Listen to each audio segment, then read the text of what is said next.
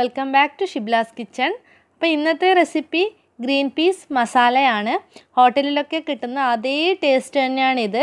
അപ്പോൾ ഹോട്ടൽ സ്റ്റൈലിൽ തന്നെയാണ് ഞാൻ വെച്ചിട്ടുള്ളത്. ഇത് നമ്മുടെ ചപ്പാത്തിയുടെ കൂടെയും പൊറോട്ടയുടെ കൂടെയൊക്കെ ഉഗ്രൻ കോമ്പിനേഷനാണ്. മാത്രമല്ല ഇത് വളരെ എളുപ്പത്തിൽ നമുക്ക് ഉണ്ടാക്കിയെടുക്കാനും പറ്റും. അപ്പോൾ നമുക്ക് എങ്ങനെയാണെന്ന് നോക്കാം. അപ്പോൾ അതിന് വേണ്ടിയിട്ട് ഞാനിവിടെ ഒരു നോൺ സ്റ്റിക്ക് പാന് അടുപ്പത്ത് വെച്ചിട്ടുണ്ട്. അതിലോട്ട് ഞാനൊരു 4 ടേബിൾ സ്പൂൺ സൺഫ്ലവർ ഓയിൽ ഒഴിച്ച് കൊടുത്തിട്ടുണ്ട്.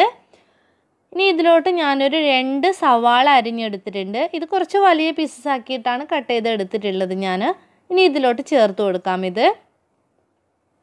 അതോടൊപ്പം തന്നെ ഞാൻ 2 ടേബിൾ സ്പൂണ് കശുവണ്ടി എടുത്തിട്ടുണ്ട്. കാഷ്യൂനട്ട് 2 ടേബിൾ സ്പൂൺ എടുത്തിട്ടുണ്ട് ഞാൻ. നമ്മൾ ഈ കശുവണ്ടിയും പിന്നെ ഈ സവാളയും കൂടി ചെറുതായിട്ട് ഒരു 1-2 മിനിറ്റ് വഴറ്റിയെടുക്കുക. ഒരുപാട് വഴറ്റണം എന്നില്ല, അത് ഇതുപോലെ ആയാൽ മതി. ഒന്ന് ജസ്റ്റ് വഴറ്റിയെടുത്താൽ മതി. ഇനി ഇത് നമുക്കൊന്ന് തണുക്കാൻ വെക്കണം. ഇത് നമുക്കൊന്ന് തണുക്കാൻ വേണ്ടി വെക്കാം.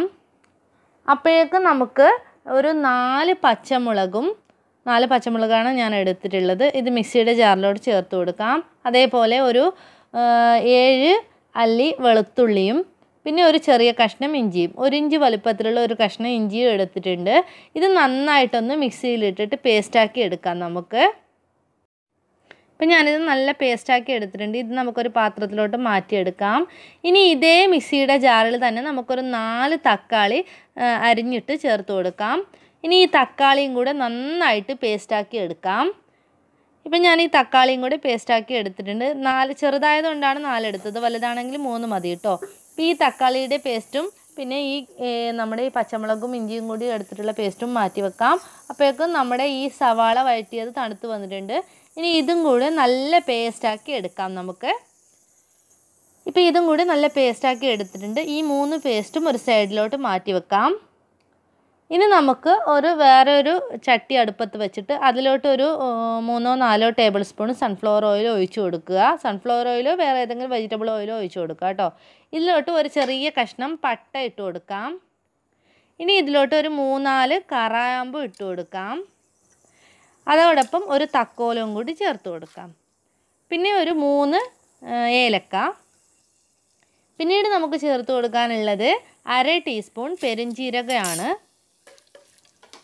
നല്ല ജീരകമല്ല, പെരുംജീരകമാണ് ഞാൻ എടുത്തിട്ടുള്ളത്. അതൊന്ന് ജസ്റ്റ് പൊട്ടി വരുമ്പോൾ നമുക്ക് 2 സവാള ചെറുതായിട്ട് അരിഞ്ഞത് ചേർത്ത് കൊടുക്കാം. ഞാൻ നേരത്തെ കുറച്ച് വലുതായിട്ടാണ് അരിഞ്ഞിട്ടുള്ളത്, ഇത് ചെറുതായിട്ടാണ് കേട്ടോ അരിഞ്ഞിട്ടുള്ളത്. ഇത് നന്നായിട്ട് തന്നെ വഴറ്റിയെടുക്കുക. ഇത് നല്ല ഗോൾഡൻ ബ്രൗൺ കളർ ആവുന്നത് വരെ വഴറ്റിയെടുക്കണം കേട്ടോ. ഇപ്പം നല്ലപോലെ ഞാൻ വഴറ്റിയെടുത്തിട്ടുണ്ട്. ഇനി ഇതിലോട്ട് നമുക്ക് കറിക്ക് ആവശ്യത്തിനുള്ള ഉപ്പ് ചേർത്ത് കൊടുക്കാം. ഇപ്പം ഞാനൊരു 1.5 ടീസ്പൂൺ ഉപ്പ് ചേർത്ത് കൊടുത്തിട്ടുണ്ട് കേട്ടോ.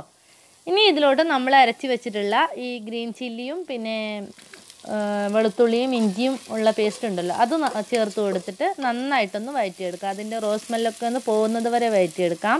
ഇപ്പോൾ അതിൻ്റെ സ്മെല്ലൊക്കെ ഒന്ന് പോയിട്ടുണ്ട്. ഇനി ഇതിലോട്ട് നമുക്ക് തക്കാളിയുടെ പ്യൂരി ചേർത്ത് കൊടുക്കാം. ഈ തക്കാളിയുടെ പ്യൂരിയും കൂടി നന്നായിട്ടൊന്ന് വഴറ്റിയെടുക്കണം കേട്ടോ. തക്കാളിയുടെ ആ മണം പോകുന്നത് വരെ ഒന്ന് വഴറ്റിയെടുക്കുക. അപ്പോൾ അതും കൂടി നന്നായിട്ട് ഞാൻ വഴറ്റിയെടുത്തിട്ടുണ്ട്. ഇനി നമ്മൾ ഈ സവാളയും പിന്നെ ഈ കശുവണ്ടിയും ഉള്ള പേസ്റ്റ് ഉണ്ടല്ലോ, അതും കൂടി ഇതിലോട്ട് ചേർത്ത് കൊടുക്കാം. ജസ്റ്റ് ഒന്ന് വഴറ്റുക. ഇതിലോട്ട് നമുക്ക് മിക്സിയുടെ ജാറിൽ കുറച്ച് വെള്ളം എടുത്തിട്ട് ഒരു 1/2 കപ്പോളം വെള്ളം എടുത്തിട്ട് ഇപ്പം ഞാൻ ചേർത്ത് കൊടുത്തിട്ടുണ്ട്. എന്നിട്ട് നന്നായിട്ടൊന്ന് മിക്സ് ചെയ്യുക. ഇപ്പം ഞാൻ നന്നായിട്ട് മിക്സ് ചെയ്തിട്ടുണ്ട്. ഇനി നമുക്കിതൊന്ന് ജസ്റ്റ് മൂടി വെക്കണം. മൂടി വെക്കുമ്പം ലോ ഫ്ലെയിമിലിട്ടിട്ട് വേണം കേട്ടോ മൂടി വെക്കാൻ വേണ്ടിയിട്ട്. കുറച്ചൊന്ന് തിളച്ച് വരുന്നത് വരെ നമുക്ക് ലോ ഫ്ലെയിമിലിട്ടിട്ട് മൂടി വെക്കാം. ഇപ്പോൾ ഒരു 5-6 മിനിറ്റ് ആയിട്ടുണ്ടാവും. ഇപ്പോൾ നമുക്കൊന്ന് തുറന്ന് നോക്കാം. ഇപ്പോൾ നല്ല സ്മെല്ലൊക്കെ വരുന്നുണ്ട്. ഇതിനൊന്ന് ഇളക്കി നോക്കിയിട്ട് നമുക്ക് ഇതിലോട്ട് ഇനി ചേർത്ത് കൊടുക്കുന്നത് 2 ടേബിൾ സ്പൂണ് കാശ്മീരി മുളക് പൊടിയാണ്. ഇപ്പോൾ കളറും എരിവും കുറച്ച് കൂടുതൽ വേണമെങ്കിൽ നിങ്ങൾക്ക് കുറച്ച് കൂടുതൽ തന്നെ ചേർത്ത് കൊടുക്കാം കേട്ടോ. ഞാനിപ്പോൾ 2 ടേബിൾ സ്പൂണാണ് ചേർത്ത് കൊടുത്തിട്ടുള്ളത്. 1/2 ടീസ്പൂണ് ഗരം മസാല പൊടിയും കൂടി ഇതിനോടൊപ്പം ചേർത്ത് കൊടുക്കുന്നുണ്ട്. 2 ടേബിൾ സ്പൂണ് കാശ്മീരി മുളക് പൊടിയും 1/2 ടീസ്പൂണ് ഗരം മസാല പൊടിയും ഒരു 1/4 ടീസ്പൂണ് മഞ്ഞൾപ്പൊടിയും കൂടി ചേർത്ത് കൊടുത്തിട്ടുണ്ട്.